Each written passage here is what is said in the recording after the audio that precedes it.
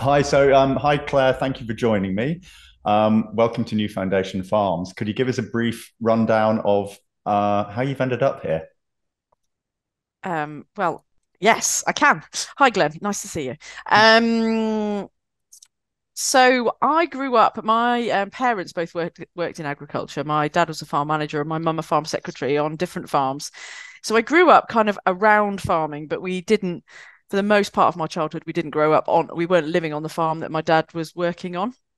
So it's like in the background, but it wasn't kind of like a key part of my life. But my family are farmers by training and or by trade, and my on my mum's side. But I think my auntie described it to me the other week as like you're the descendant of the third and fourth children, which means that often, of course, the first child traditionally inherits the land, and then and I think that's what happened. So although part of a line of farmers, wasn't kind of exposed to it so much when I was growing up, and I never really had much interest, to be honest. And it was when I was always interested in the outdoors and I was into horses and stuff, and then I decided to do a course on environmental management at Bishop Burton, and I think that was what then as part of that I kind of engaged with agriculture through that side, and then took a year out and went to Australia to work on farms because I wanted to go to Harper Adams, but I couldn't go because I didn't have any farm experience.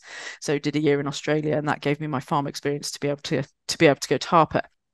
So that was my kind of growing up version of it, and then from there, after I graduated, I did agriculture. I started doing agriculture and environmental management, and I remember saying, like right back in the early days, that what I wanted to do one day would be to bring the two things together, environment and farming somehow, and help farmers. And then it's taken me a while to get there, but finally, that's where I find myself actually doing it, which is really nice.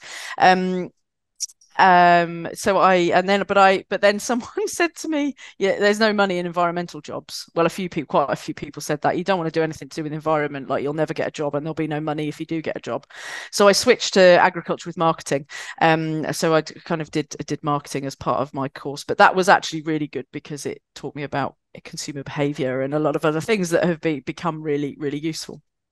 And then after graduating, of kind of my stretch runs through, um, worked for Red Tractor, worked for the National Fallen Stock Scheme, worked for the National Farmers Union, then to Sainsbury's as agriculture manager there, and also for FAI Farms. And FAI, I had a few stints there. So as a placement from university, I did there working on the poultry side, and that really got me interested actually in those pig and poultry side of things, whereas most people, when you're talking about farming, most people are interested in cows, cows and tractors. And so that got me interested in pigs and poultry. And then that's what I did actually at Sainsbury's. I was the agriculture manager for pigs and poultry. And then and Dalesford as well. So from Sainsbury's to Dalesford as the meat buyer there for a few years. And then to FAI Farms, working with clients like McDonald's, Marks and Spencer, Ikea on their food sustainability and animal welfare programs. And then whilst at FAI was when I had my big like regenerative farming overhaul, I guess. And now I still do some work with FAI, but also mainly focused on plant and farm and new foundation farms. Amazing. So that's quite a kind of varied career, but what's interesting is you've been on both sides of the fence, as it were, which I find really fascinating. You've worked for the big guys who would be buying. You've also worked as a buyer, and then you've worked on the agriculture side. So I would imagine not many people have that kind of overall view of the entire supply chain and the problems on either end of it. I would think because I'd think that working for someone like Sainsbury's, there's a certain expectation that might not match up with the expectation of the farmer supplying them, and you understand both of those sides.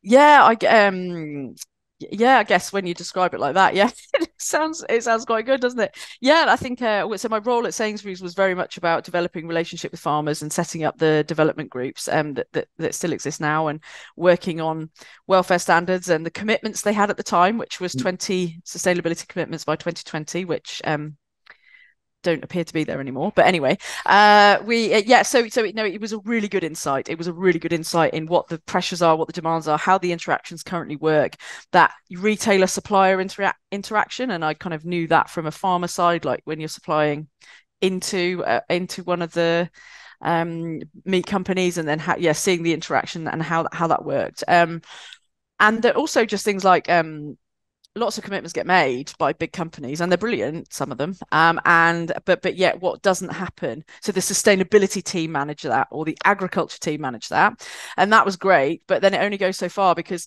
the people with the purse strings, the people buying the product, are not given the budget or the targets to actually change the way they source to back that up. So you might have a commitment for everything to be high welfare chicken, for example, but your chicken buyer is given no more budget in which to work with, and their own targets are not not aligned either. And when people go into a buying type role, they get a certain type of training, it's all focused on hard negotiation, and they are rewarded based on their negotiation skills and the amount of money that they're able to save, whatever the business is, every year. And that doesn't always, very often doesn't align with what we're trying to do when we're looking for a different paradigm of a food system. Yeah, that's really interesting, because you mentioned a few bits there, which when I talked to Caroline as well, she brought up, is like within the big supply chains, there's a lot of will to do good and to do better, and it comes down to KPIs of the person above quite often, and there's tension between organizations wanting to do things better, but then also not being able to, because when things are done better, they ought to cost a bit more. But something I'd like to pick up on, you mentioned some brands that people might find surprising or interested in looking at regen, being Arla, Ikea, and McDonald's. What was the sort of scope of work? What were those huge brands? What were they looking at, and what were they trying to achieve by the work you were doing with them? Well, so to pick them up individually, because they've each everybody has their own context, so they've actually got different different reasons. But with McDonald's, what is McDonald's without a burger? And so beef is a huge focus area for them, and the pressures that come on ruminants from the world of plant-based, and the world the pressure that comes about methane emissions, that one thing that gets singled out. Well, what does that look like? Well, the solution to many of the problems that we have on beef, just on that one product, is around a more regenerative system, and beef is something that's fairly easy to transition. So they have been pioneering, I guess, in trialing regenerative grazing of beef systems in the UK. And IKEA would be a great one, because they are actually a really big food business that maybe people don't realize. If you don't go to IKEA regularly, you of course, we all know about their furniture, but maybe don't appreciate the size and scale of the cafeterias that they have there. Yep. And the volume of food. They're actually quite a large restaurant chain when you put them up there. And they are still family-owned business that very much have an aspiration to want to do the right thing, and their impact across all of the multiple products that they're sourcing is huge. And so for them, it's like, how in the world where do we even start, and what can we bring? But they've always had a sort of focus on sustainability on the furniture side. So now it's, what does that look like on food? And with Arla, it's one of the principle, if you depending on your set of principles that you abide to when you're talking about regenerative farming, then one of them is always integration of livestock. And of course, we have integration of livestock with dairy farming, but it's not necessarily regenerating. And so how do we redress the balance on that? And dairy comes under a lot of criticism from many angles, but has some good stories to tell if done right. The classic, it's the how, not the cow. So for them, it's about finding their how. And Arla are interesting because they're farmer owned, so they don't have some of the corporate structure maybe, and the shareholders are farmers. So everything that's done is with interest for all the farmers. So that's an interesting one to work with as well. So I'm going to ask the chicken and egg question now. So you're working for these brands in in the guise to helping them understand how they can be at least reduce impact, if not become regenerative to certain aspects of their supply chain. So for you, what came first? Was it the working for the big brands, asking the questions, or did you already have an inkling to think that you wanted to be involved in things that were more sustainable and ethical and regenerative? Or did the two kind of evolve together? What was your sort of, yeah, where did your awareness grow from? Was it from studying environmental management? How did all that tie together? Yeah, that's a really good question. I think it was a few different things collided at the same time. So my kind of, well, I guess my kind of feeling that things in the current system weren't working, like that, just lots of little examples kept coming up, and then there was a bit of interest in regenerative agriculture. But I say we drove a lot of that ourselves, actually. So, our role at FAI is to put horizon scan and bring the pressing issues to the brands, and that was our role. And so we pushed the projects to get them over the line, because they are the right thing to do. And of course, once you put it in front of people, like, oh yeah, no, we should be doing this, or they've started to talk about regenerative agriculture but don't know what that means, and then we've helped them unpick it. So I would say that it came from my own kind of unpicking of maybe the food system it's not working. A lot of our systems aren't working, and I unpicked that for myself, and then thought, well, how can I use big brands as one of the routes to bring about change. But what I also came to realize is that what we're trying to do is we're trying to tweak an existing system, and that whole scale change isn't, as far as I can see, isn't going to happen there, and we need alternatives. We can't just keep trying to fix a system that doesn't work very well anymore. I saw the piece of work that came out last week that said the top five big industries in the world, if had to pay their true costs of the environmental costs of what they do, would all be bankrupt. So just by the nature of that, we're working with broken models, and so we also need, but it's no good to just keep saying the model's broken or it's not working very well. We need a new one and a different one. And I guess that was when that's what led me to New Foundation Farms, because it was like, brilliant. This is a new model, a new way of doing, a new way of being, a new way of interacting, a new way of viewing food, and a new way of combining food and health as it should be, as one thing. And so this is what I want to work on. This is how I see the future. And then I'll still dedicate some of my time to helping the existing paradigm shift, because that is important. Because one thing that I feel that we don't have is lots of time. We need pace everywhere. So anything I can do to bring about a change of pace. So just to sort of summarize what you've just said there, within the system, obviously there is change that needs to happen, but that can only go so far. So you've hit a point of realizing that yes, we need to change the current paradigm, and we need to make that as sustainable and low impact as possible. But essentially, that will be a cul-de-sac. We'll hit a point where, with the current way of doing things, we can't improve anymore, and therefore we also need a radically different system to act as an alternative. So you're kind of splitting your time between developing the radical alternative system, which is New Foundation, and working within the current system to try and make it better while we get there. But eventually, without putting words into your mouth, you want to get to a point where the new system proves its worth well beyond the old system, and everything shifts over. Mm-hmm. That's exactly right.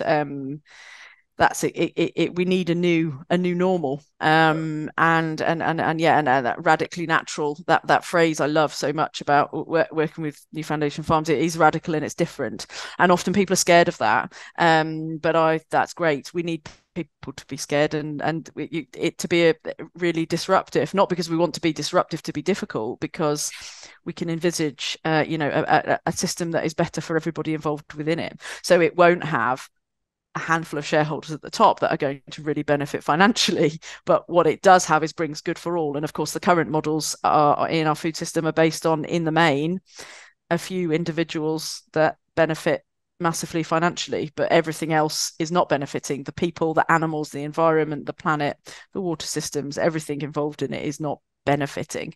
And any target that's been set to try and reduce harm, as far as I can see in the last 10 years of really working in detail on this stuff has either been erased off people's websites or the situation has got worse, not better. Wow, that's a powerful comment. Yeah. Yeah, that really is that's quite terrifying. At the end of the day, the bottom line kind of wins out on everything, which is yeah where it comes to. Um, Something I'd like to pick up on when we were talking before we started recording, you told me about an incident that kind of led you to a more holistic way of thinking about agriculture. Um, could you tell us about that? Tell me about that again. And Yeah. it was involving, I think, really bad weather and some lambs, and I'll let you I'll let you go from there. But I think there's a really important aspect of that is when we were talking before this call, you said that it kind of triggered you to stop thinking in a reductionist way and to think in a bigger picture way. But please, yeah, tell that in your own words. Yeah. Yeah, I had there wasn't this like one moment. Often people have this like light bulb and I had like this compounding effect of different things, mostly things that were going wrong that led me to be like, how is it this hard? We're doing one of the most fundamental jobs on the planet. We're producing food, and it is so hard.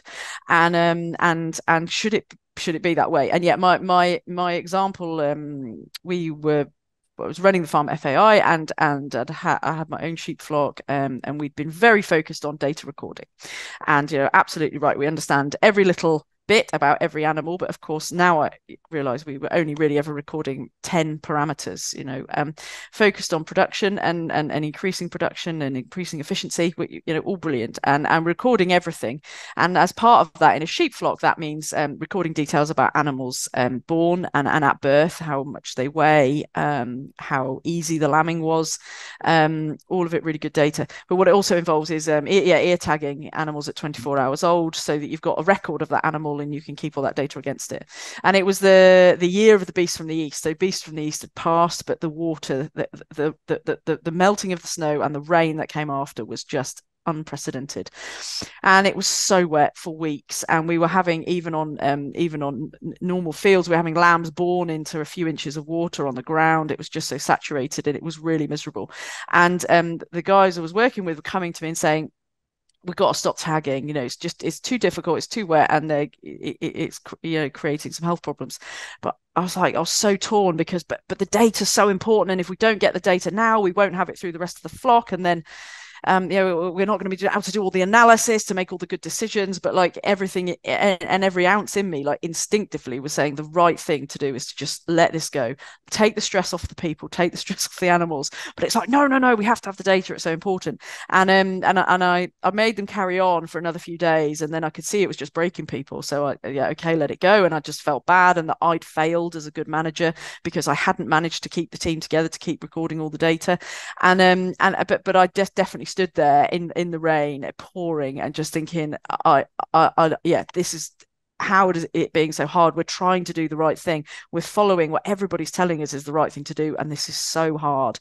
And it feels like it shouldn't have to be. So that was one moment where I realized that, we were recording this data, but we were inflicting a lot of time and stress on people at lambing, and we were tagging animals at 24 hours old, which does sometimes lead to some infection problems. And I was like, is it really worth it? Like, are we getting the gains? Because are we really getting the gains? And I don't know if this is worth it. That was the first time I questioned the sort of insistence on data collection all the time, and that being the answer. It's not that I'm anti-data, but it's like that's put up as the answer. If we just had more data, everything would be better. If we had more data, that seems to be the kind of words of the moment.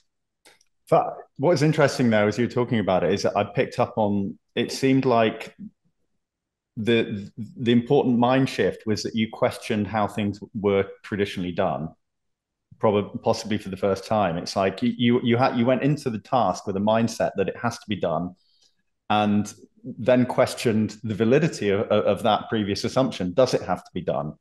And that sounds like it was quite quite a transformative. Once you start questioning the system, you're then open to question it in all other areas. Exactly, and that's what happened. Yeah, that's what then happened. I guess reached a really low point there, and then started to quit. Well, because then I saw the relief of everyone on the team, and then I saw that okay, we didn't have all the data from the lambing, but it was okay, and we still went through, and everything was fine, and so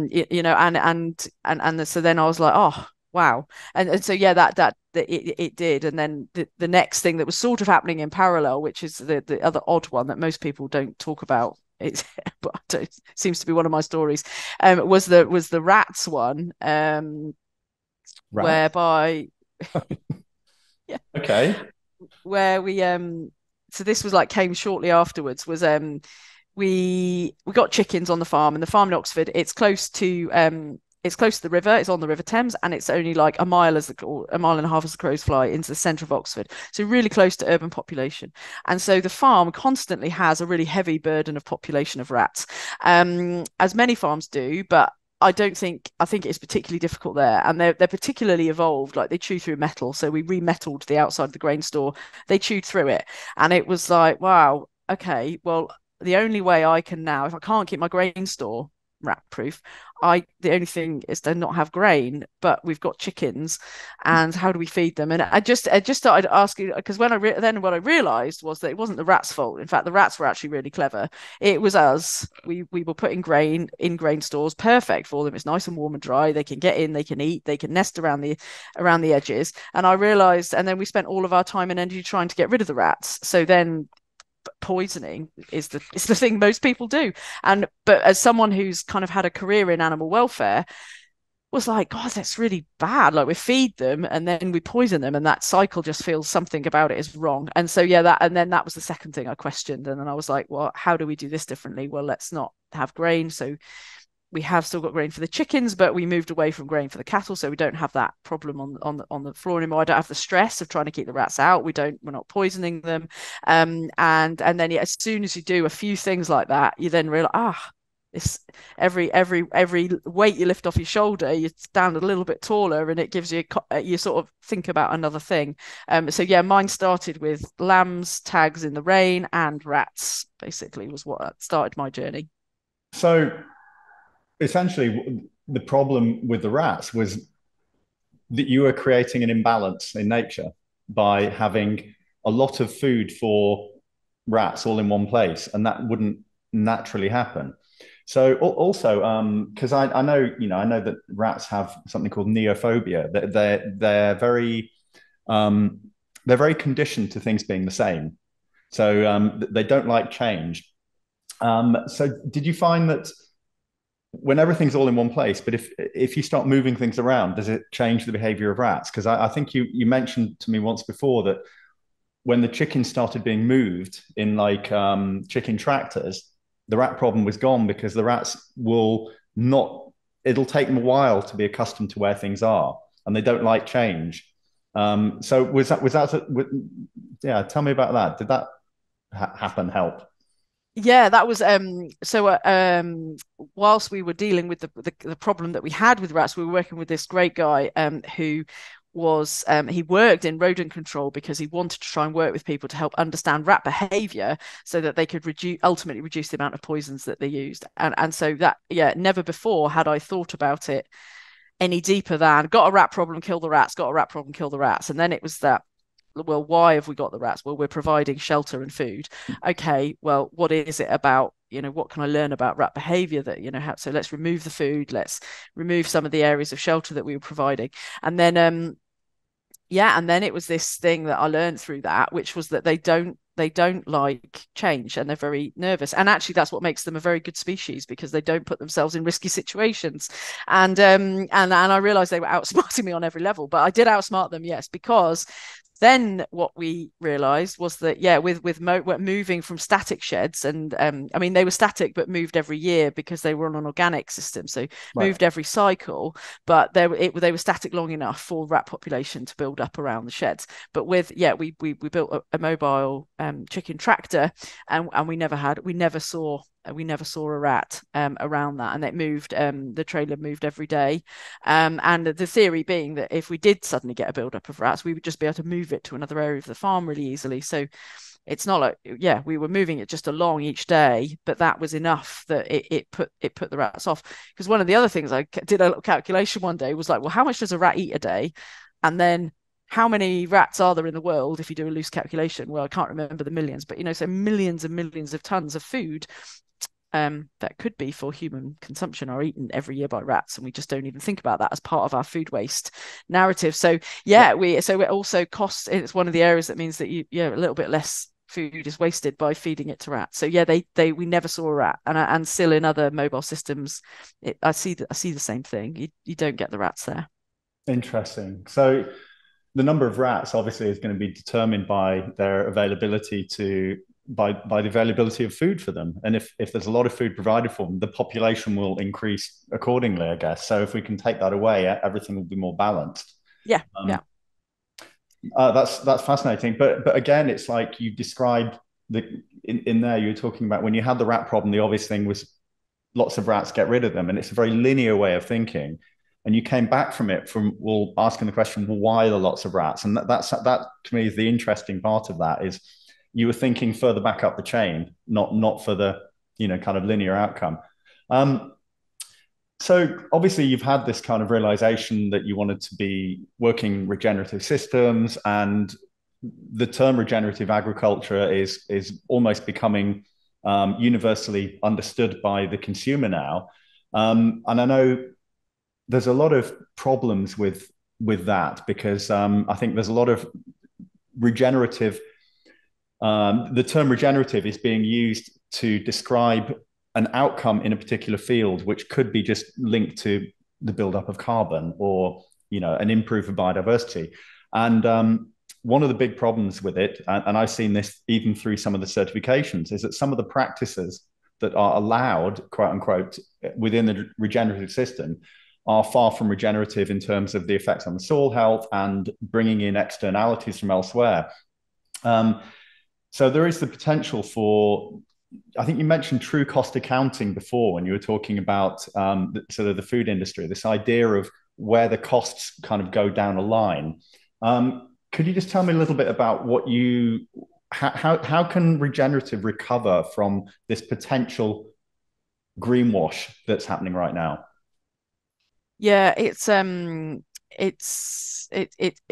really interesting. Like people, the word regenerative seems to make some people really angry, and I didn't really know why. And when I first started working in this field of a food, producing food in a way that it's not just about reducing harm, it's about actually we can't, well, we haven't achieved sustainability, and even if we did now, we've already done enough damage that we need to be regenerating. So it seemed to me like, well, let's use the word regenerative, but it seems to make some people really cross, and I couldn't really work out why it angered people so much. I think for some it was just because it was a change, and then I realized that it is because depending on your context of the way that you use it, it can just be used to scratch the surface. So I was speaking on a panel with a well-known organic farmer, and he was almost furious about what I was saying about regenerative agriculture, and I didn't really know why. And then I clocked it's because within, for me, a system that is truly maximizing its ability to regenerate is doing it without the use of artificial chemicals, because as soon as you're bringing an artificial chemical, you are knocking something out of balance. It might be for some that there is a need for that as we wean ourselves off the current chemical system and onto a new one. But for some, it seems that, for example, glyphosate is now, a tried and tested, like, we have to have glyphosate as part of a regenerative system, and people are actually starting to talk about regenerative in a way that is, it can only work with glyphosate. And then I would totally disagree with that, and that's why we for me, it was always in my head, and we talked about this at New Foundation the other day and said that, well, this is why organic is our baseline. We wouldn't go anything less than chemical free, and then what we're wanting to do is build regeneration on that, from that organic baseline point. So you were talking there about the fact that within certain parameters, people are defining regenerative as a system that still uses chemicals. And you mentioned one chemical there, glyphosate, which is a particularly contentious chemical because, as I understand, it's very useful but also very harmful. Could you just talk to me about the pros and cons of glyphosate and also what is it? Yeah, so it's a kind of broad spectrum weed killer, I guess. It kills all weeds, which is great if you need to get rid of weeds, and also if you view them as weeds. But I see that this week the Royal Horticultural Society has actually said they're eradicating the word weeds from their vocabulary, and are actually now referred to as hero plants, because I think that one thing that we all are learning is that we actually don't know very much at all, and that weeds aren't there they haven't been invented by Mother Nature to be a pain to humans. They're actually there with a purpose, and so when a soil is saying it needs a certain thing, then the seed bank of weeds or plants that are within that will express. So for example, a dockleaf or a thistle is very deep rooting, so with compaction or with compaction, deep roots will come, or other things like cleavers would cover ground very quickly. So if you've got bare ground, weeds will grow to cover ground because nature knows that bare ground will be vulnerable to soil erosion and carbon being lost, etc. So glyphosate is a weed killer, and it also has other roles in desiccating crops, so drying crops off ahead of harvest and things like that. So it has been very useful, and it has been. When you say drying crops off ahead of harvest, what is that? Does that mean you're putting a weed killer on the crop that we want to eat to kill it quickly so that it will dry in the sun? Is that what you mean by drying out? Desiccate, yeah, yeah. So this weed killer that kills all plants is being put on the food we eat right before it's harvested for us to eat it. Yeah, not all food, not all. Certain crops, like it would be more commonly used in oilseed rape, for example, in the UK context. Less so used on maybe wheat, but would be used in certain times. So if it's a really damp, dry, a damp summer, and it was difficult to get it to ripen, it might be used to help. In some on some farms, not all, but yeah, it does have a use. Yeah, it does have a use there. And is that because if you don't kill the plant, the seeds don't fully develop? Is that like accelerating the natural thing that the plant would do to fit your timing and weather patterns? Is that effectively what we're talking about here, or? Yeah, and in oilseed rape, it sort of it dries everything else out, so that the seeds come out nice, come out easily. And I think that yes, that's where it has a use, and it serves that purpose very well. And I think that, like many of the things we've done in our current food system, it's the unintended consequences that we just didn't know about, we've been told by the makers of glyphosate for a long time that it's safe, to the point where many of them have drunk it to say it's so safe to drink, because and the reason that, like, of course, I'm definitely not I'm not a scientist to be able to explain this, but my version of it is that it's safe enough to drink because what glyphosate does is it attacks the shikimate pathway within a plant, and humans don't have a shikimate pathway, but what it does is it kills all microbes, and that's how it affects that shikimate pathway. And what we increasingly understand is that our gut microbiome is actually our second brain, or is the most fundamental thing to our health, and that what glyphosate does do is affect that. And that Dr. Zach Bush, for example, has done a lot of work to correlate the increase in endemic disease that we see with diabetes, cancers, some ADHDs, autism, other things like that, can be linked to the increased use from about 1996 of glyphosate, when it became a lot more mainstream in food production. So yeah, that's what it is and what it does. It's an incredibly useful tool. Where it plays a role, it's kind of this emerging role in a regenerative system, is that when you want to plant a crop, sorry, a cover crop. So one of the things we talk about is bare soil is not good. So we plant Right. a cover crop. So we put a cover, we harvest the grain that we're going to take off, say the wheat to make bread. And then we, as part of our rotation, we might not then be planting anything else until the following spring. So we don't want that ground to be bare over the winter. Traditionally, we'd have left it bare and we'd have said, oh, it's good for the frost to break down the earth after we've ploughed it. But now we know that bare soil is not good because it's washing and blowing away.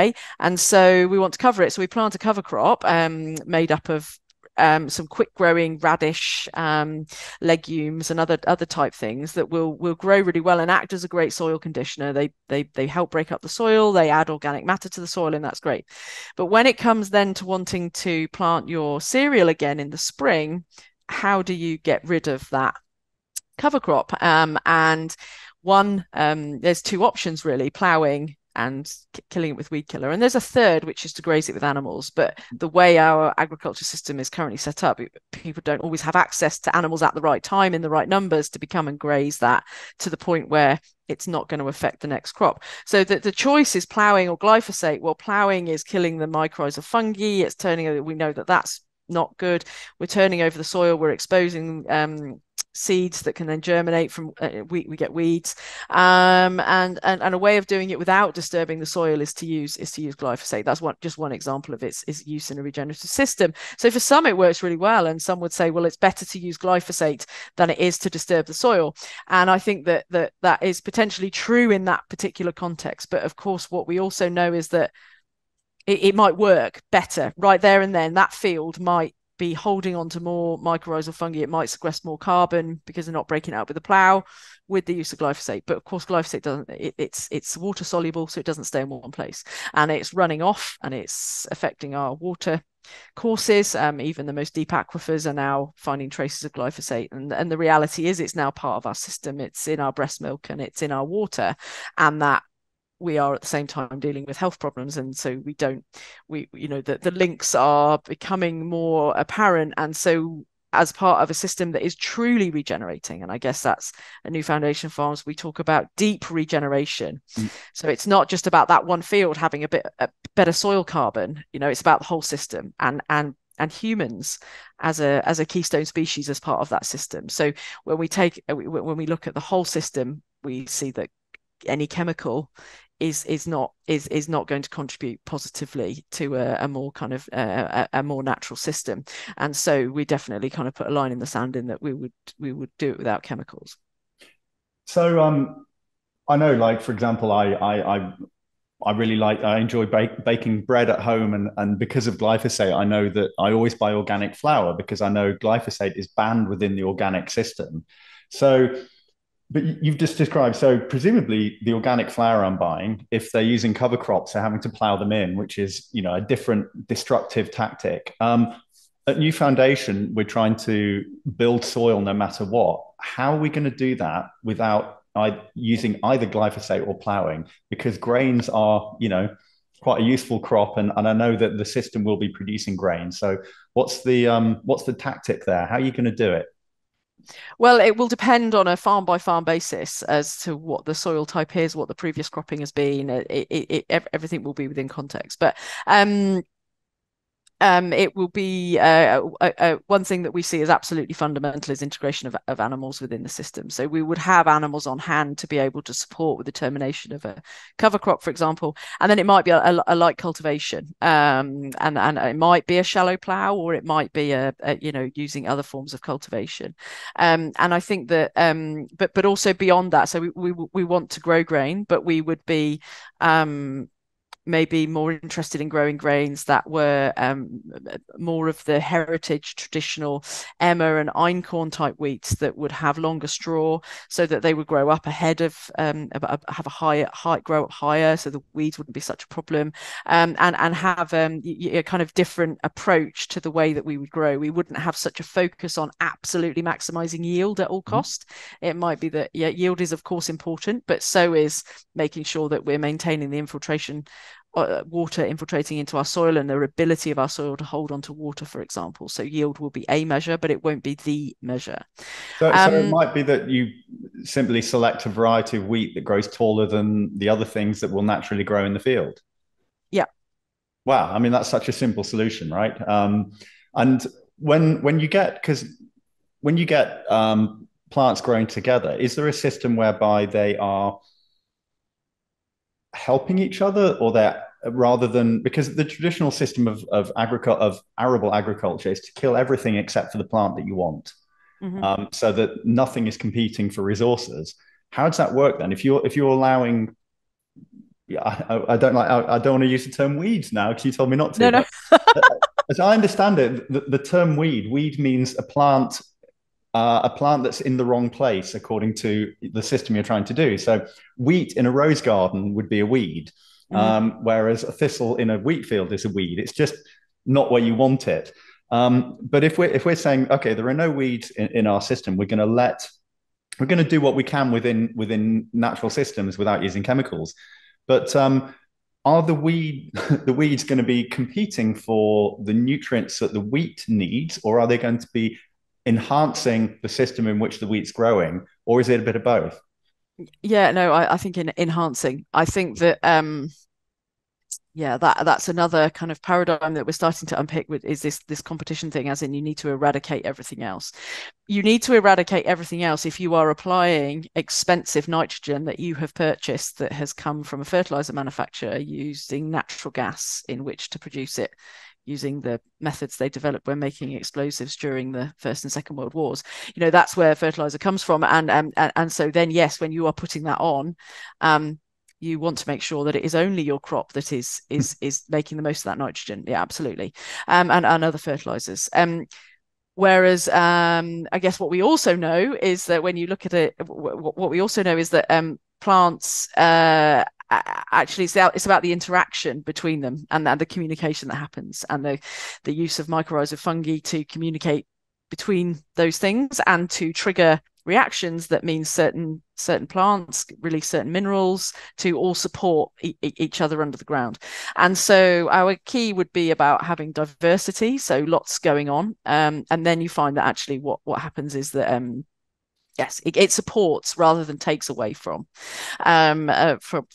each other. And there's also diversity in, you know, it could grow just wheat, but you might grow lots of different varieties of wheat, so that if a particular fungus or mildew comes in, for example, but there'll only be certain varieties that will be more susceptible to that. And of course there's this thing about, I mean, in the wine world we know it as terroir, don't we, about that connection with the flavor of the soil. And but there's that the flavor is part of it, but also it's about working with a piece of land and identifying what grows well there, what sustains itself most easily. And over time, we won't know that to start with, but over time that will start to build up. We'll build a picture of which varieties, which types, and of course we'll, you know, have our own. We will select our own and go from there.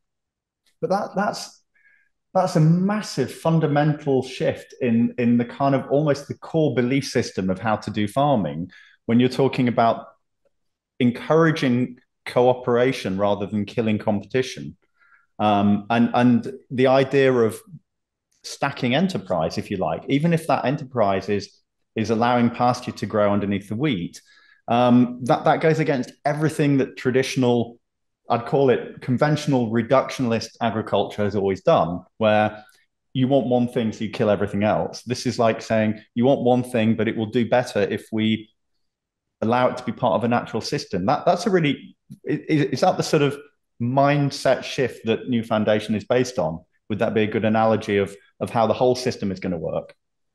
Yeah, I think that's right. I think that's why we call it radically natural. It's radically different from what we currently do. And I would just say on your point there about traditional, of course, it's traditional for the last 100 years. It's not traditional forever. You know, this is how yes, as part of the Industrial Revolution, there had been a bit of ramping up of this type of farming, but then it really came after the Second World War with the mandate to grow more, which was important coming out. People were hungry. We needed to do that. We'd been reliant on imports. We needed not to be, but it was done with people were paid to grub up oak trees. We just didn't appreciate what we were doing, and the use of the nitrogen fertilizer coming from bomb manufacture. Oh, they've worked out this process, it was great, how do we make use of it now? And so it was great, and it was productive, and farmers were given seeds and fertilizer, and they grew crops, and they'd never grown crops as quickly or as fast, and it was mind-blowing, and it was brilliant progress. It's that unintended consequences. It's the thinking about, when we think about things in isolation, they might look great. When we stand back, and now we're dealing with the unintended consequences of the last 100 years or so of that. And so it really actually isn't that far back that you have to go before we were producing food. We were producing food in a different way. And another part that just comes into this for me, which is something that is this changing baseline syndrome. And I actually talked to my dad about this the other day, because he was farming in the 1970s, and I said, Dad, have you seen like a decline in the number of birds? My dad can't get his head around the fact that we would be one of the most nature depleted countries in the world. So we really like acknowledgement that we've not got it right is one of the hardest things to do, actually, because that was my story. Like, I'm doing all the best practice, everybody's telling me all the things I need to do, but it's still not working. And to say to him, well, no, I see, we got loads of pigeons. I'm like, yeah, but there's just pigeons, isn't there? Pigeons, magpies, and crows. Like, what about all the other birds? And he said, you know what? I've never thought about it. He said, I remember ripping hedgerows out in the 1970s, absolutely. And he said, and you know what? He said, I never hear a woodpecker anymore. I used to always hear woodpeckers. And so it's like this changing baseline. We don't realize how bad it's got because we only know a few years back.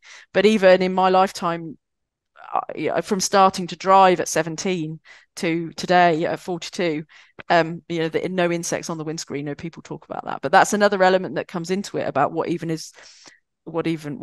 we even at? But yeah, so that's why radically natural, I think, is the phrase that sums it up for me. It is radical, but it is very natural. Yeah, that's interesting. When you were putting into context the time scale of agriculture, that 100 years, it's not very long, but it's long enough that no individual will remember the before and after now. So it's probably three or four generations of farmers to get from A to B. And the changing baseline that you mentioned, even that, as rapid as it is in evolutionary terms, it's kind of awkwardly slow enough that we don't quite notice it year to year. Yeah, we don't see it. So this year isn't probably that different to last year, but it's probably different to 60 years ago. And that's hard for our brains to connect.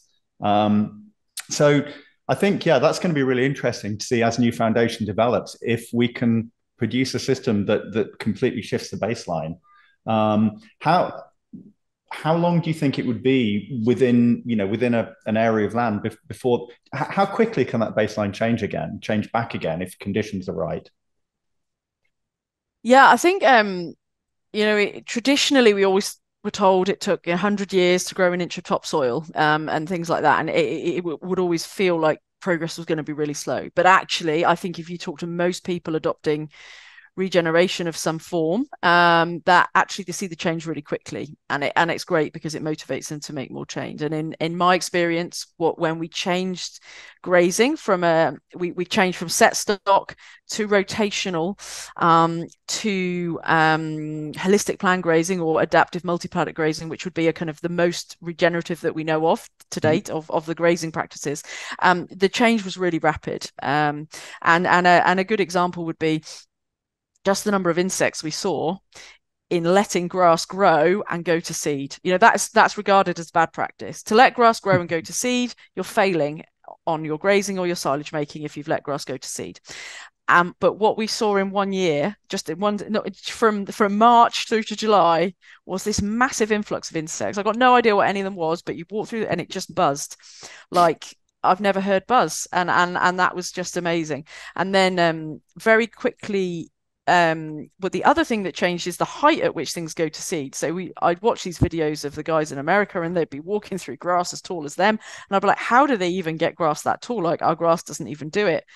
But what we found from leaving these longer rest periods and allowing grass to grow longer, it's almost like we've taught grass to go to seed, quite short because we're constantly grazing or cutting it because we never want it to the go only too chance it's tall. got. It's the only chance to go. Yeah. Yeah, we're instinctively, everything's there to reproduce. So the only way it can reproduce is putting seeds on when it gets to this high. As soon as you give it that rest, it kind of goes, and it's almost like the same as the weight falling off my shoulders, as the weight falls off its shoulders. It's almost And like I can travel the world and have a career before I have kids.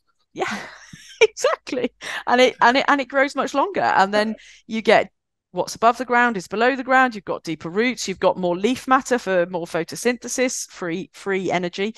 Don't need to buy it in a bag. It's free. It's there. Nitrogen. What was it? The air is made up of 70-something% nitrogen. Let the leaves do that themselves. They're carbon sequestering. The deeper roots are going down. They're breaking up compaction. They're holding onto more water. The whole thing changes, and then you've got maybe we didn't go into drought quite as quickly, and and that change. But within 1 year, the changes were there. Are we there yet? Will we ever get there? What are we getting to? It's one of those really cheesy, it's a journey, not a destination things. It's just about doing things a little bit better each year. But the changes happen within one season, right in front of us. So I would expect that to happen on the farms that we're working with. New Foundation, each one will be different, but the changes will be there'll be some change immediately. Amazing. I really look forward to seeing that. And we must be very careful between us all to make sure that we can in some way record the baseline and the improvement on that. Unless you've got anything else to add, Claire, we've been on for an hour and a bit now, which we weren't supposed to do. But no, sorry, I talk no, so much. no. I love it. I love it. Well, I've got loads of bits and pieces that are of great use. So I look forward to kind of listening back and picking some bits out. Anything else you want to add in? Do you think we've covered off everything you want to talk about? Yeah, no, I think that's a good yeah, good cover off. Yeah, no, nothing to add from me. Thank you very much. Thank you, Claire. No worries. No worries.